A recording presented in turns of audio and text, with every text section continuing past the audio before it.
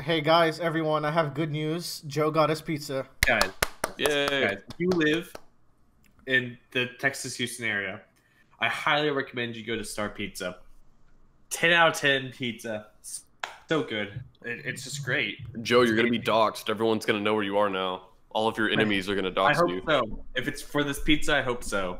Hey Anyways, everyone. Bradley, you If you you started One Piece finally. no, hold on. Yeah, that's Oh my true. god. If you made it to this point of the episode and you got past Joe's pizza bullshit, here's a fun fact: we all live in Texas. So there you go. You got to learn a thing. Everyone's like, ew. You mean the best state? It's Fuck, true. fuck a state tax. You know what I'm saying? Yee yee. Okay, so Bradley did start One Piece. Let's talk about it. Yeah, I got to chapter 100, which is where they're finally like, hey, we're going to the Grand Line.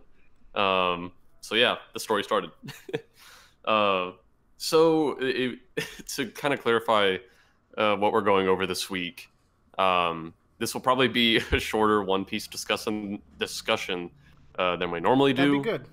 I say that even though we usually tend to wring out everything we possibly can from One Piece, which is just packed with good moments.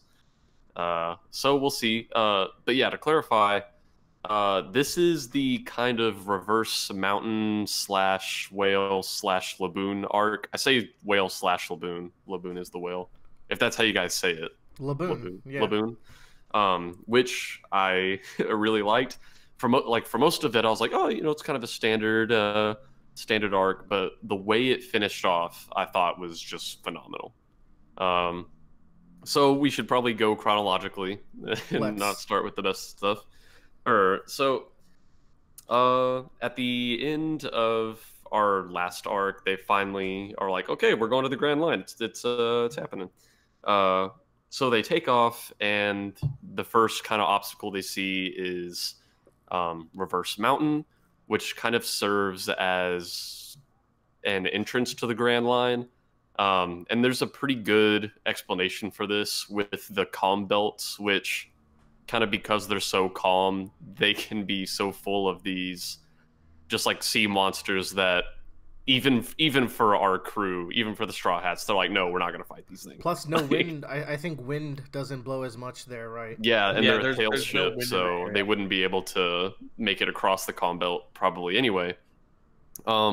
So yeah, the Reverse Mountain kind of serves as this entryway to the Grand Line, which I want to talk about how, like, geographically, I love how the Grand Line is going to service as a story element, Perfect. because it's not just this. If it was just this big open sea kind of deal, I feel like we'd have to rely on like pure luck that our crew would run into progressively stronger opponents based on pure chance. The Grand Line like funnels us into this path we're going to go to progressively from this entrance that you pretty much have to enter, and it makes sense that if the majority of people are coming from this entrance rather, the further along you go, the stronger people you're going to find. I just think that the geography Oda made here serves a story so well. And man, Oda's such a genius because he knew this was going to be a problem, Yep. and it provides a very easy, progressive visualization of where they are in terms of like their progress on the Grand Line. It's pretty great.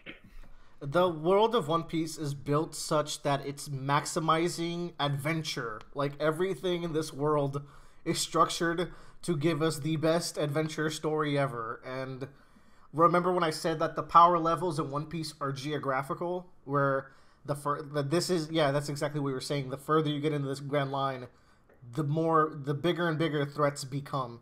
And it Yeah. totally makes sense. It's a really good way to structure your story so that there's a power creep, but then also explains why this power creep isn't ruining the rest of the world, because all the big shots are at the end of the Grand Line doing their shit there. Yeah, like as soon as because like we've heard a little bit about the Grand Line up to this point, but the fact that we have an entrance that virtually everybody has to go through, and they showed us like the islands, like I don't know, like I was like, this is fucking genius. Like, this is how you have that like power creep over time and have it make sense in the world. It is genius. Just like, holy wait. shit. Just wait until you get the explanation as to why they can't just straight sail to the end, because that's the actual genius part. Yeah, like at this point, I'm just like, I know whatever Oda do. Like, I trust him. I trust Oda. Like, whatever he does, I'm sure I'm gonna love it. He's earned that trust. He's FromSoft of. He's of the manga. FromSoft of manga. To like we'll touch on power creep for a little bit. I think One Piece has like some of the how do I say this, like enemies that we encounter become more and more powerful, but Oda's a really good way of still providing us this tension that, you know, how are they going to beat this opponent kind of deal. Whereas like I feel like there are some like more traditional battle mangas like, oh, they're gonna beat it, yeah, sure, but like the arc Willer and I are in right now, I have no idea how it's gonna turn out. There's just no fucking way. The series probably ends this arc. Like, it's just because like and it's not like a Dragon Ball, like Island 1 has Frieza and Island 2 has Cell, where Cell is 50 times stronger than Frieza. It's really nice and gradual, and it takes a while until it's like, oh shit, like they're having trouble beating these people, and like the story has to revolve around it's really interesting how it unfolds. Mm-hmm. Especially when you get to like that right before the time skip part. That's like a big kind of like, oh fuck moment. Yeah. And like that's where we're at right now in our like current read through. Like I'm like, Willard, just being honest, like I don't know what they could possibly do at this moment to win. Oda, it's some shit's going. I have some theories. Well, we'll talk about it. But Bradley, yeah, go ahead. Yeah, like Joe's talking about the battles, and I think Oda has just a fundamentally good understanding of what the priority is in a battle. Yeah. I think in general, as a writer, and I don't know, maybe people have different priorities, but I think your goal shouldn't be like, oh, are our good guys going to win? Like, it should be, it doesn't matter whether they win or lose, really. It's just at what cost are they going to win or lose, or how are the characters going to grow as a result of a lot fight. Of the time, it's actually a why. Why are they fighting? Yeah. And why does it matter? And the reason's always great. And like so much of One Piece's fights already, you know, just like you said, the why we get to that fight and the how, I guess. Yeah. And the how, like, holy shit, like Oda really knows what he's doing. And this is where I feel like a lot of other shonen that would have been out at the same time as where I currently am, I think that's where a lot of them fail. They just like, oh, well, look how strong this guy is. It's pretty scary, huh? And I think One Piece has the priority on the characters. Now, speaking of fights, this arc has none of them, really. Yeah, and it was still great. Yeah, it just goes to show you don't need fights all the time. It starts introducing these setup arcs, these exposition arcs.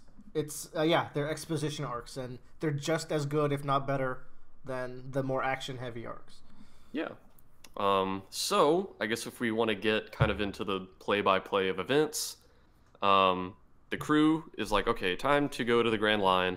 I think we established that they have to go through this entrance at Reverse Mountain, which it only lasts a chapter or two, but there's some really good moments in here. One of them that really stuck out to me was as they're approaching the entrance to Reverse Mountain, where the currents kind of converge, their whip staff breaks, and they're very close to just totally crashing and honestly all dying. And Luffy, zero hesitation, throws himself between the boat and what they're about to crash into without knowing if that'll, one, even work, or two, if he'll be able to get back onto the boat and not drown. Like, zero hesitation to sacrifice himself for his crew. Unfortunately, you know, he's able to be saved. Zoro is able to grab Luffy's hand that he slung up into the air. And you could also make the case that that's just Luffy having enough faith that someone will be there to catch him after he does this saving throw. Like, there's quite a few levels where that, like, 1 or 2 panels, I think, says a lot about these characters. It could also just be like he didn't really think about it. He's just like, I could probably help the situation, and he just does it. And even if it's the case that he didn't really think about it, that's still awesome for Luffy's character that, like, it's not even a thought, like, oh, should I do this, like, potentially deadly thing? He's just like, oh, yeah, I'm going to do it. Like, come on. I can do it, so I should. Yeah, very Luffy. So that was really good. And then they go up Reverse Mountain, and then coming down the other side, we start getting a series of events where I think everyone except Luffy has an event like this where up till now, whenever there's been discussion or thoughts of the Grand Line, everyone kind of has this really like dreamy thought of the future, like, oh yeah, we're all going to the Grand Line together. It's going to be awesome. We're going to achieve our dreams. Like, there were some talks that were almost word for word like that. And in these next 1 or 2 chapters, as they're coming down the other side of Reverse Mountain, each one of them kind of has one of these moments where they're like, holy shit, we're in the Grand Line. This is terrifying. Like, Nami almost gets totally destroyed by a piece of their ship that flies off, and it zooms in on her face, and you can just see it in her eyes, and she says, oh my god, am I dead? And everyone else throughout this arc kind of has a moment where they come really close to death, and they're like, holy shit, we're here and we've committed and we can't really leave. We're in the Grand Line. And I think it's a really good contrast to show, like, okay, like, they are, like, we are here now. Like, this is where, like, the stakes, there are stakes now is the thing. Like, I don't know how to describe it. There's the chapter, I think you got to it, right? Where, like, a chapter where everything goes wrong in a span of a chapter.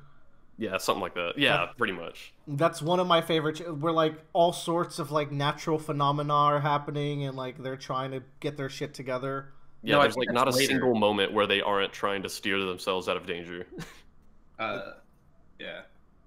Wait, that already happened, right, Joe? You got your stuff. No, the moment when they encounter all of the, like, natural, like, weather pattern stuff, that happens after this arc.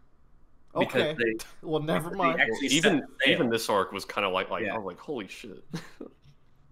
So yeah, I just felt like that was really, I think it was really good to get that contrast of, you know, before the Grand Line was like, we're gonna go achieve our dreams, and now it's like, holy shit, we're in the Grand Line. This is dangerous. We need to be serious. Like, time to walk the walk. Yeah. So they come down Reverse Mountain, and we see a whale, and I had no initial idea that this was going to be, like, my new favorite character in the entire story. Well, goddamn. Holy shit. Oda made me love this whale so much. It's like Hachiko, but more tragic. And kinda, yeah. Oh my god. So, first of all, I just want to say, like, every setting that Oda comes up with is so cool. There's this guy living on an island inside of a whale. Like, so and he weird. fishes in the stomach acid ocean inside the whale. Jesus. It's so cool. And he built, like, metal plates around, like, the stomach lining, too. Oh, man. So, yeah, and our crew kind of gets separated here. You know, everyone else gets swallowed up by the whale. Luffy's on the outside, and he kind of has to figure something out. And we get we do get interested, but we also get introduced to Mr. Nine and Miss Wednesday, these kind of, I guess the best word to describe them would be agents. Yes.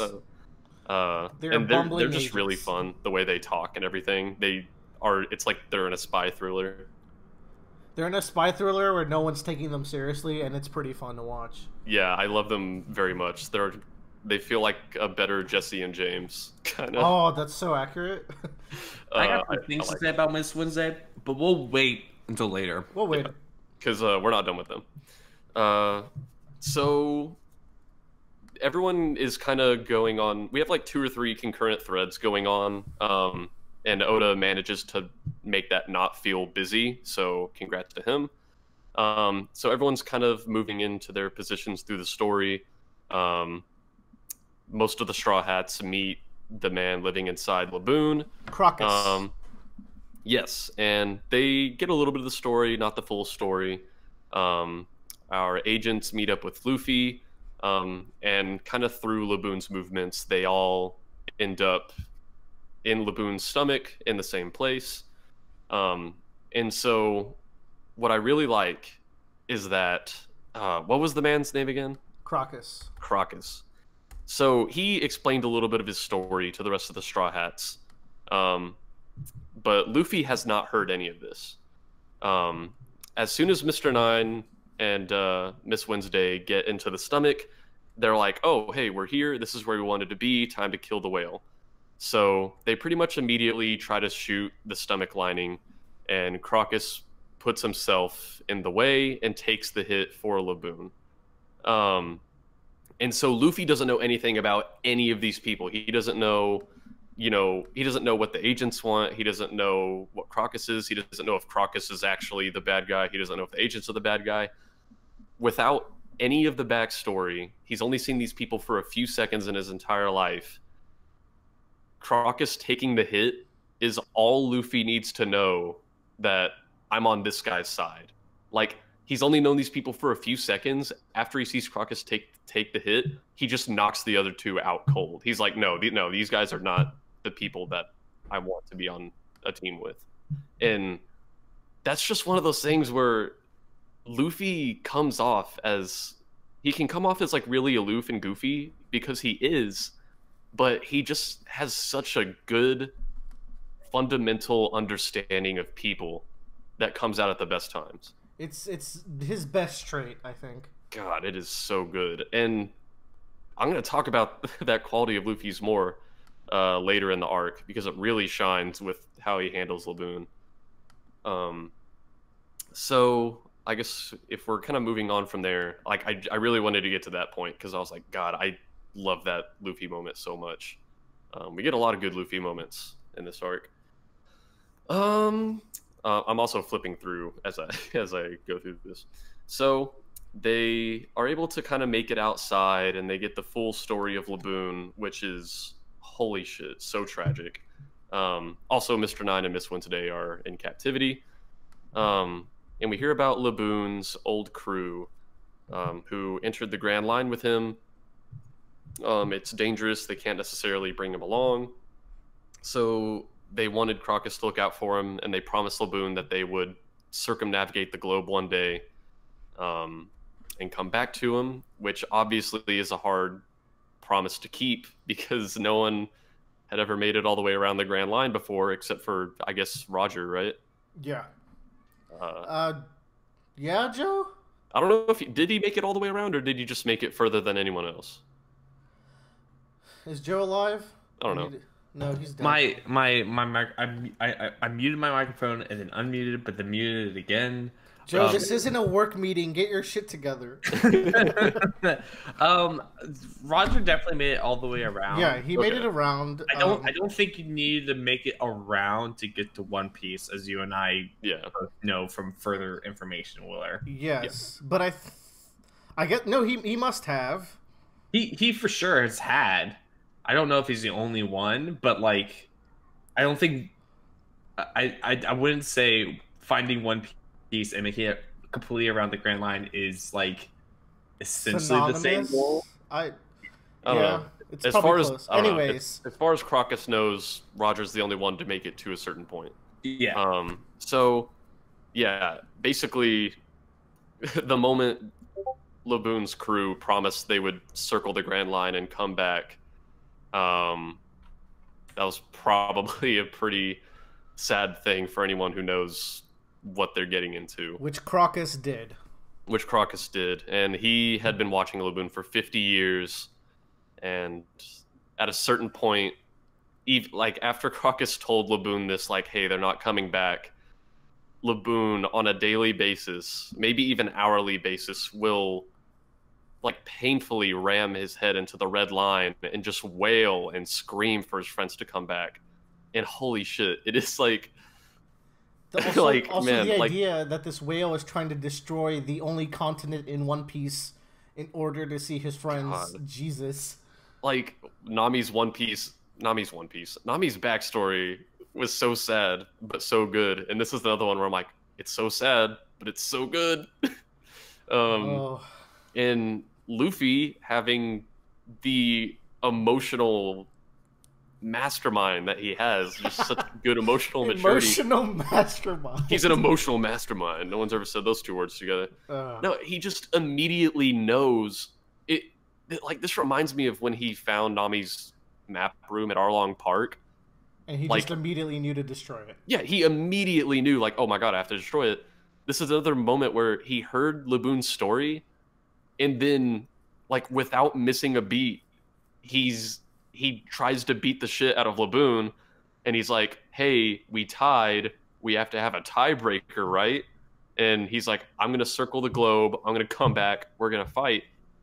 And, you know, that could have been a really tough call to make, because, you know, what if Laboon's like, oh, I'm going to be hurt again? But no, Luffy was right. This is what Laboon needed. He now has someone new to look forward to. Another hope. And, you That's know, so beautiful. Yeah. If Luffy didn't already have enough motivation to make it to the end of the Grand Line and, you know, eventually make it back here, now he has even more motivation. He's like, I have a promise to keep. And knowing Luffy, despite this like huge journey and saga over multiple years he's going to go on, there's no way he's going to forget a promise that he made to someone like this. I can definitely say that promise is still in Luffy's heart. Like, his journey is way bigger than Laboon, but that promise is still there. Yeah, like Luffy's not the kind of person to forget even a tiny promise, and this is a big promise. So, way to go, Luffy. Bradley, remind me, why did Crocus stay with Laboon again? I remember that reasoning being pretty sweet. So he initially had just decided to watch Laboon because Laboon's crew made it past Reverse Mountain, and there was a village there at the base of the mountain. Mm-hmm. And they kind of wanted to stay there for a year or two just to kind of prepare before really entering the Grand Line. And Crocus made really good friends with the entire crew, and they decided they just did not want to risk Laboon getting hurt. So like, Crocus, you're a good friend, can you watch Laboon for us? He's like, of course, Laboon's my friend too. And he's like, it's going to take a few years to circle the Grand Line if they are able to do it. So 50 years later, he was pretty patient, and I think after a decade or two is when he finally was like, Laboon, they're not coming back. And he's like, Laboon and I have been friends so long that he's like, I'm not gonna abandon him. Like, he's like my best friend. Dude, God, that's so good. Jesus. So Crocus is super old. Yeah, just Joe, holy shit. Joe, we need to talk in a second.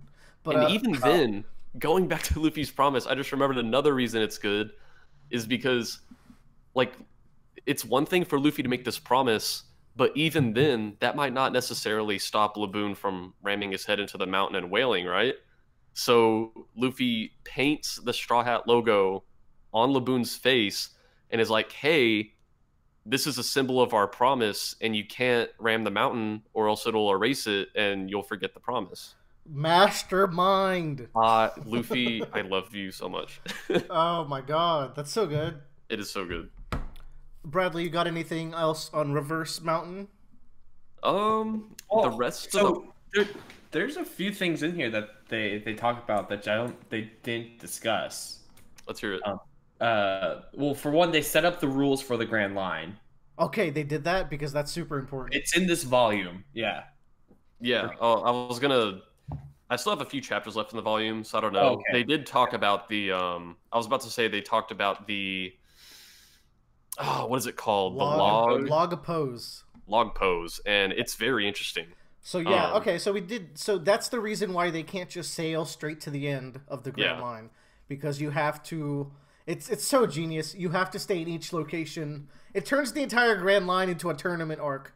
Yeah, like you have to get to an island and then like recalibrate your log pose to get to the next one. And this means depending where you start and which direction you go, there's multiple branches that you can go. So people can be moving laterally to each other and not run into each other. Yeah.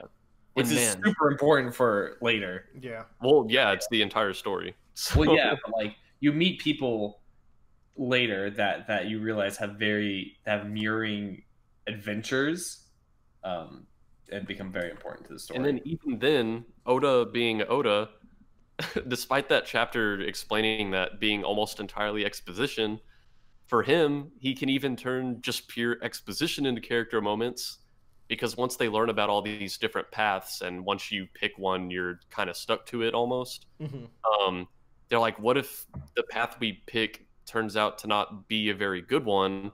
And Luffy just very matter-of-factly says, then we'll just have to circle all the way around and pick a different one next time. Like, that is exactly what Luffy would say.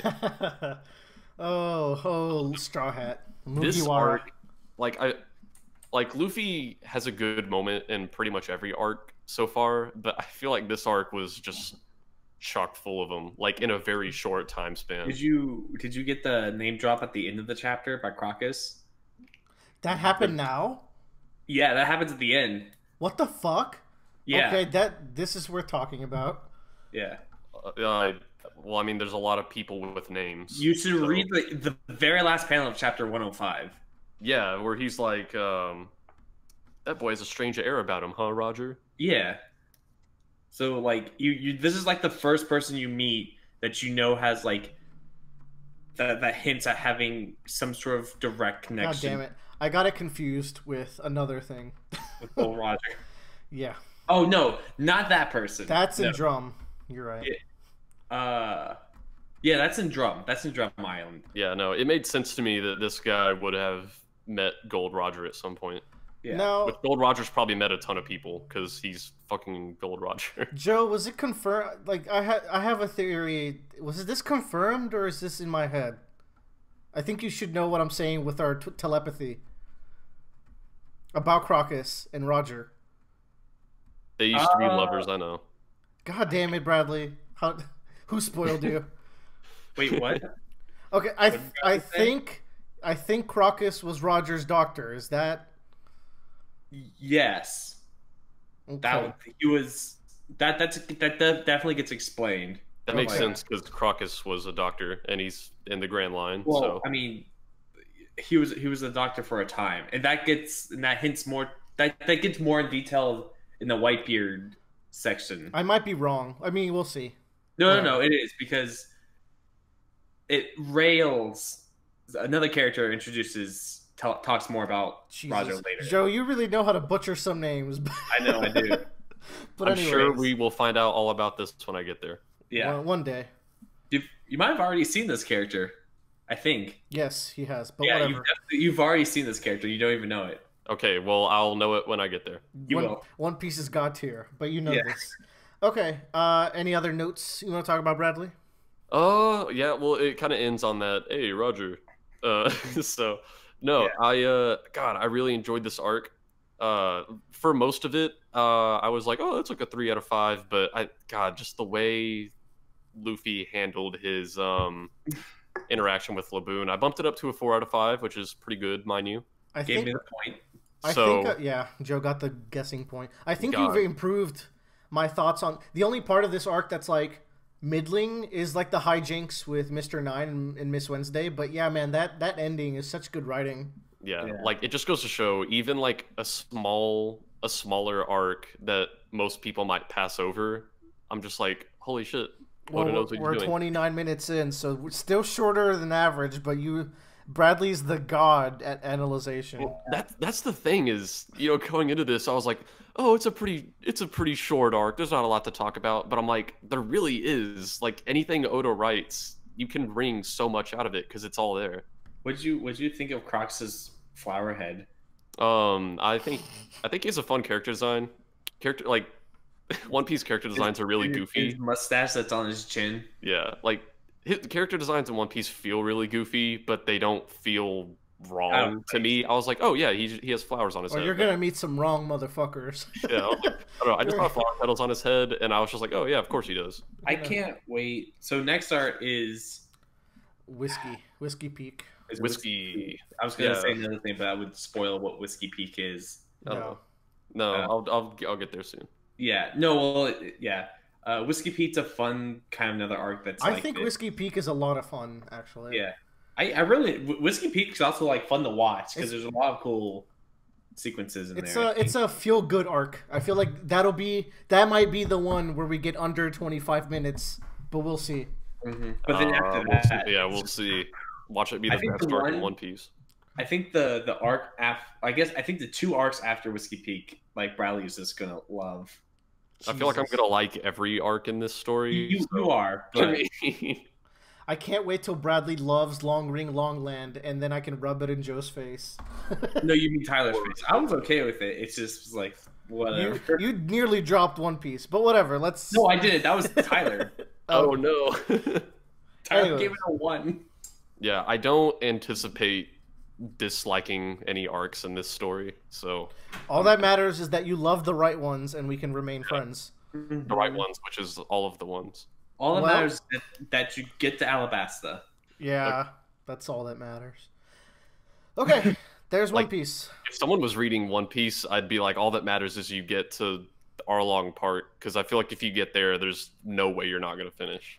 Yeah, there's a friend that started watching One Piece. And I was like, you have to do the due diligence. It's only like 40 episodes in, or like 30, which isn't too which crazy. Is a lot, but like for a shonen anime, that's if someone watches shonen anime, that's a pretty low number, I guess. And by that point, at least you got to see Luffy headbutt the shit out of Kuro, so there's fun stuff.